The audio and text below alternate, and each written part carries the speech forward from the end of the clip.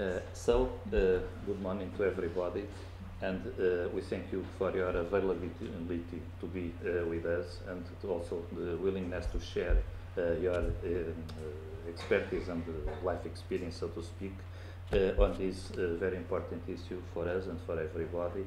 That's the governance and the deep sea and the marine environment, mostly in the deep sea. As you know, we are now in some kind of informal meeting. We have called this the Science Policy Panel. It's organized by our department, DGRM, which is in charge of a number of issues related to marine issues. We have the marine transportation, we have harbors, we have fisheries, and we have also the duty and the legal competence to organize and to manage a network of marine protected areas, mostly in the deep sea realm, in the wide ocean.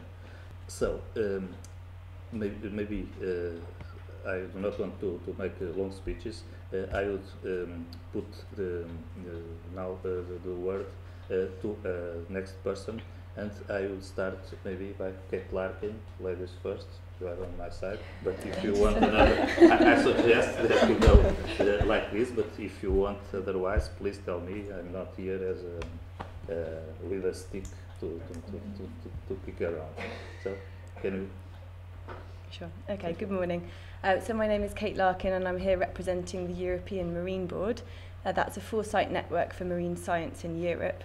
So we have 36 member organisations which range from marine research through to marine research funding organisations across Europe, across 19 countries, but we're very inclusive, looking at the whole European seas and oceans, but also with a global context to our activities. So hopefully I can give some perspectives on the work that the European Marine Board and the marine science experts in Europe have provided for the role of science in deep sea ecosystem management. We've published papers on, say, MPAs, looking at coherent networks of marine protected areas. We recently finalised a deep sea paper, which we're launching this evening as well. And something I just kickstart the discussion is in terms of the role of science. What we found throughout all our expert working groups is that science is needed, and there's a demand for this basic research from all stakeholders right through the whole process of activities. So whether you're designing, managing or assessing a marine protected area, or whether you're about to embark on industrial activity in the deep sea, or you're at the exploitation phase of a commercial activity, you will need basic research at some point. And it's about this dialogue approach and making sure that the data are available and that both industry and science can identify the gaps that are needed for that science. Things like connectivity in the deep sea, because we know so little about the ecosystem functioning, but we don't know how heterogeneous all of the habitats are, and whether we're protecting one area over another, or whether an industry will be impacting a certain area, whether that will have a wider impact or not. All these things need to be resolved, and it's about making this dialogue happen, really. So I think I'll just leave it there for now, and then we'll see how the discussion goes. Okay. Yeah. Thank you, Kate. I would like to, if you agree with, if you can put for the benefit of those that have not been hearing our talk yesterday, what is the concept of European, when you talk of the European Marine Board? I did ask you, remember, if it was European Union only, or it was a wider concept, and could you please, for the benefit of those that did not attend or get that, to explain what's important? Yeah, so it's a very inclusive interpretation of Europe. So the European Marine Board is working across all of European seas and basins. We do have a membership approach, so we have 36 members from 19 countries, but they're not just member states. So not just within the EU, we have Norway, we have other associated countries, and all countries in Europe are welcome to join. It's just our membership is only 19 countries at this point. Okay, thank you very much. Right, well, perhaps I should very quickly introduce myself first. Yes, Monica Verbeek from Seas at Risk. Seas at Risk is a non-governmental organization. We're an umbrella organization of environmental organizations from all over Europe working on the conservation of the marine environment, and on behalf of all our members also widely from Norway to Portugal, from Ireland to Croatia. We are involved with government, with policymakers to ensure that they take the right decisions for the marine environment. Not always very successful, of course, but that's our role. So we are not government and we are not scientists, we are critical bystanders, perhaps, it's the best. And we see sometimes where there are gaps, and we try to bring that up into the political agenda and make sure that it's being addressed. So when you're talking on my view on international organizations, you're referring to organizations like OSPAR, for example. For instance. Yeah. Well, I mean, there's this whole legal framework which is very complicated in the case of Portugal because of your extended shelf, and because you have parts where you have the jurisdiction only on the bottom, others where there's also the sea column, and then the EU comes in for things like fisheries, etc. So that's quite complicated. And then, of course, Portugal has proposed several MPAs for as OSPAR protected areas, where OSPAR will have a remit. And I think, especially in the context of usefulness of MPAs, I think it's very important that you do have a regional network of MPAs, and that OSPAR does have a sort of a coordinating role. Although at this moment OSPAR is not too strong in that, I do see a role for them for OSPAR to play, as it does make sense to coordinate conservation efforts for MPAs that are, you know, what's it called? Well, transgressing borders. So there are international MPAs, that you make sure that all the stakeholders are in there, and that all the relevant countries are cooperating. Also making sure that it is that there will be truly a network of MPAs in the OSPAR area. Okay, thank you. I fully agree with that view, and I think it's not just a matter of getting a big brother up there looking and organizing things. It is also a way of those organizations getting further, widening their own type of work, and the sphere of knowledge, because we have various, we must manage under UNCLOS as a coastal state. If part of this area is not within the OSPAR area, it is not a problem for the coastal state.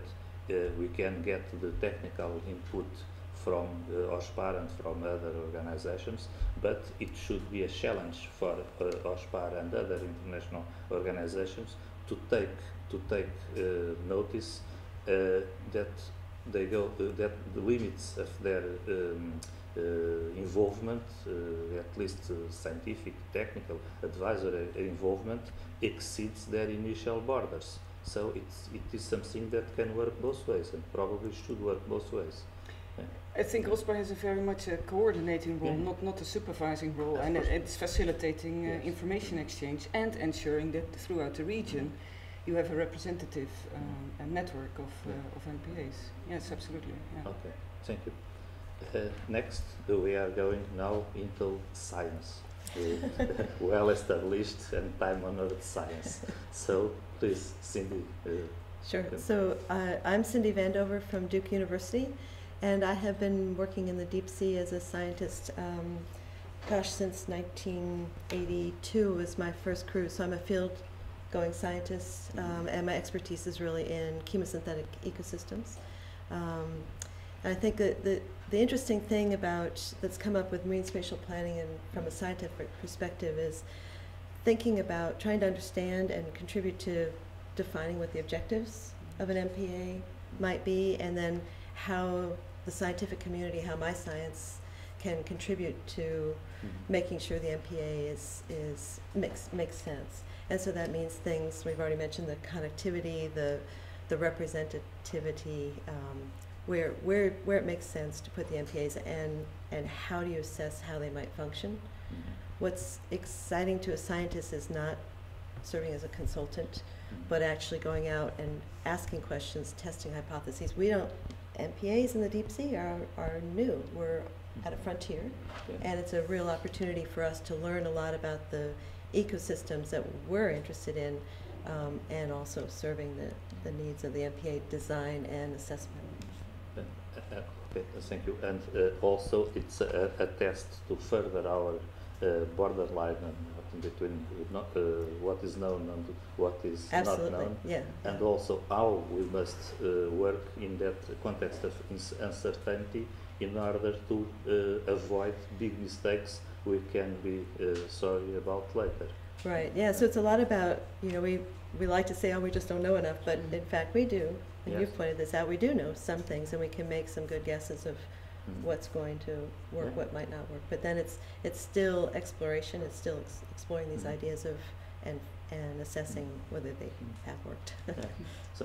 So to speak, we are not in darkness. There is lots of bioluminescence around that comes from scientific knowledge already gathered, even if other people is not aware the knowledge is there. And also we have that wonderful thing about scientists, we can make informed guesses about things. It's not a demonstrated truth, but it's an informative guess. Yeah. And we're curious. Yeah, okay, thank you. Still on the field of hard science and time-honored science, please. My name is Sandra Brooke. I work for Florida State University now as a research faculty.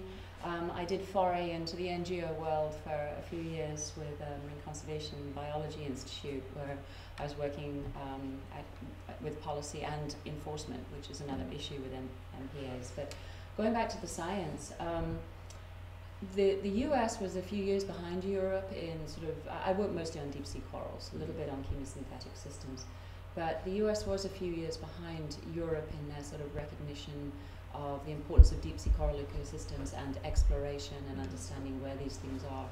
And so I've worked in the southeastern US and the Gulf of Mexico, and then most recently in the Middle Atlantic, and exploring these deep sea habitats, defining where the corals are and what they are. And now we're sort of moving into rather where are they and what are they to how do they function. But Dr. Van Dover was absolutely right. We do know enough to start drawing lines. If we wait until we have enough, then there's going to be nothing left. So I think we need to move forward with what we have. It's not perfect, but we have used scientific data in several regions within the US, where most of my experience is, to establish deep water marine protected areas. And we have the advantage in some ways over places like Europe that have had deep sea fisheries for many years, because in most of our regions we don't have established really deep sea fisheries. So we're getting ahead of that sort of curve in terms of being able to proactively protect areas rather than reactively try and establish protection which comes into conflict with the fishing industry. And the other aspect of marine protected areas that I've worked on is law enforcement, recognizing that it's really not enough to draw lines in the ocean, that we really actively need to enforce those areas. Okay, thank you very much. And I would like to stress one point that you put forward about the establishment of areas without having 100% information on their value. It should be really like that. When we compare the evolution of scientific knowledge on both sides of the Atlantic at the same latitude, we must remember one thing in nature conservation, where you have quite a lot of expertise and work done in the field. As I see and as we were taught, there are two possibilities for conserving nature. One was the traditional European way, in small spaces based on feudal privileges. You have that in Robin Hood saga, something that was only for the big boss, with lots of people making law enforcement with very strong hand against trespassers. But people was out there, and all of them, they were suspects of trespassers. And then you have the American way, with the parks, new nation, with lots of technology, lots of greed to make money fast, and some informed people, the cultural elite that was aware of what was at risk and took preventive measures in order to keep that for the future generations to see, to enjoy, and it's another way. And I think we must learn quite a lot from that, what has been working and what has not been working with the, so to speak, American approach, without forgetting also the good things that we may have from the, so to speak, European approach. Thank you again. And now I will do something that I hate, that is talk with a friend from my country in a language that is not ours. So, as you know, Portugal has a territory that is spread. It's not separated by the ocean. On the contrary, it is connected by the ocean. It was across the ocean that we arrived. Our ancestors were arrived on the Atlantic islands that are now part of the Portuguese nation, and we have to take measures at several levels. We have to make research at several levels. It would not be good for anybody that people from Lisbon would go out to the Azores to make biological studies. The things are there, and the scientists, even if they are not there, they must be made available there, and it has been happening for decades. And also, on the other side, it would not make sense to study a small lizard in a mountain of mainland Portugal, to import scientists, let's say, from Azores or Madeira, to go there at huge costs. So we must share and the possibilities, the knowledge, and the working means we have, ships, materials, and so. And I know the Azores have come a long way on this, and I would like to ask Menezes if he can say something about the regional involvement on these issues and the international involvement associated to. Okay, good morning. My name is Menezes. I work since 1995 on deep sea biology, mainly fishes, and also seamounts ecology around the Azores and several Atlantic islands. Yes, I think the Azores, well, first the Azores is, I would say, a complex region because we have a very different types of deep sea ecosystems.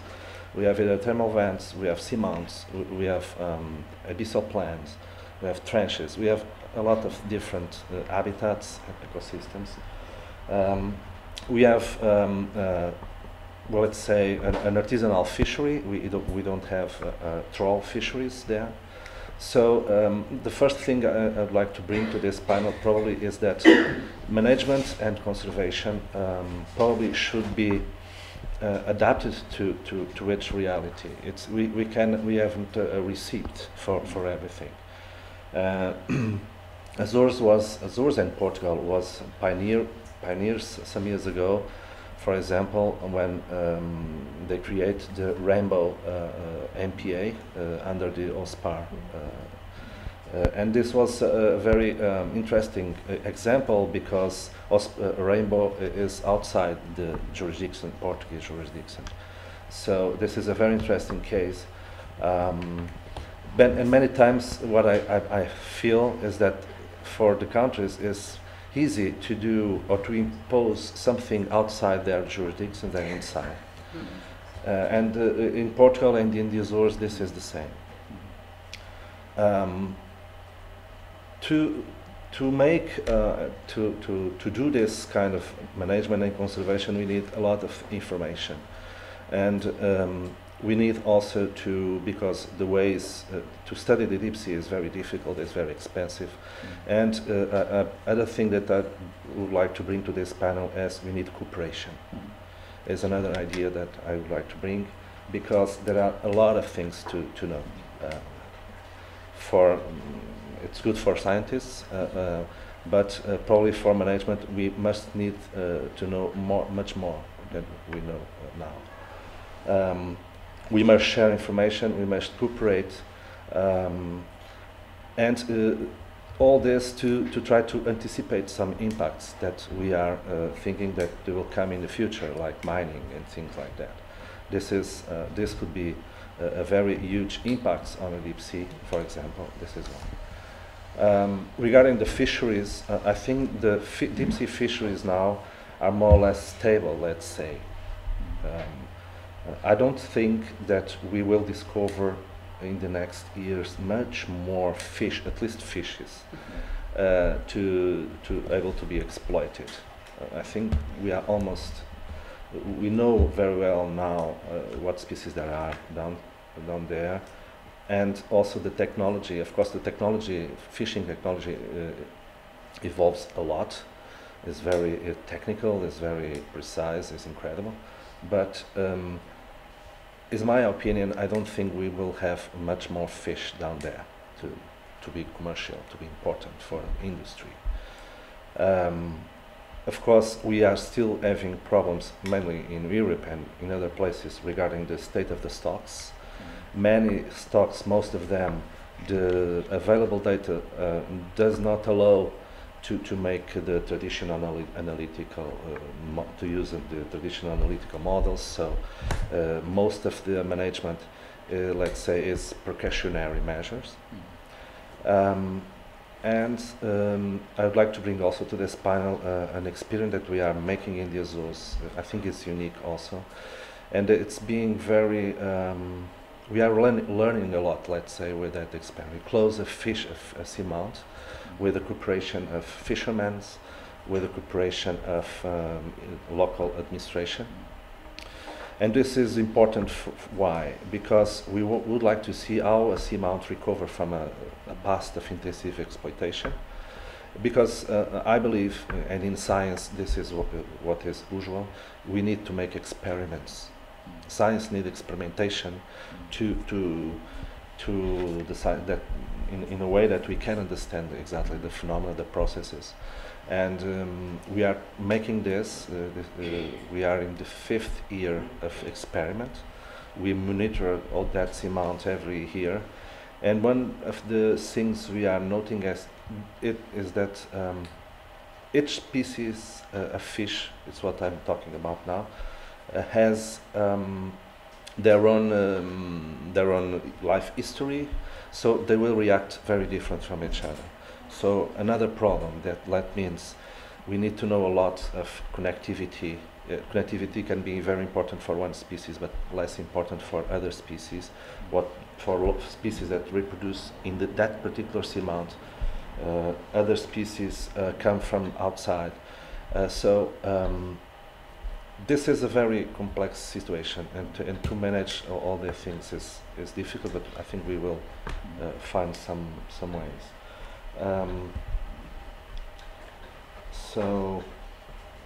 Well, I think that another message, of course, is that